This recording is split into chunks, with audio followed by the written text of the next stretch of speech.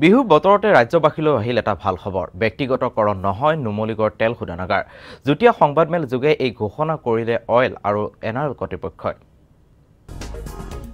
অসমবাসীলৈ সুখবৰ ব্যক্তিগতকৰণ নহয় নুমলীগড় তেল শোধনাগাৰ অইল এনআৰএলৰ যুটীয়া সংবাদমেলত ঘোষণা এই কথা ৰঙালী বিহুৰ পাকখনত অসমবাসীলৈ আহিল সুখবৰ বিতৰ্কৰ অৱসান ঘটাই অইল ইণ্ডিয়াৰ কৰ্তৃপক্ষই নটচাট কৰিলে নুমলীগড় তেল শোধনাগাৰ ব্যক্তিগতকৰণৰ কথা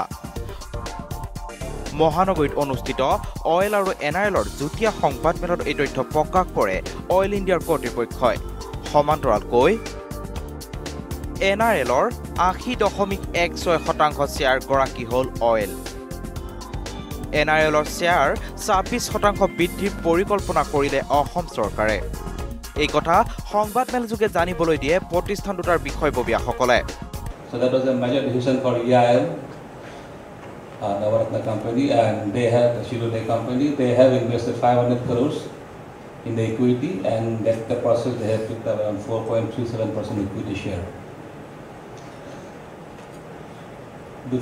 Let me also thank the company of Bharat Petroleum. As you may be aware, all of you, Numaligarh was born out of Assam Accord, and we commissioned our refinery in 2000. This company was initially a holding subsidiary company of a company called IBP, Calcutta-based company, and government of Assam had also a 10% shareholding.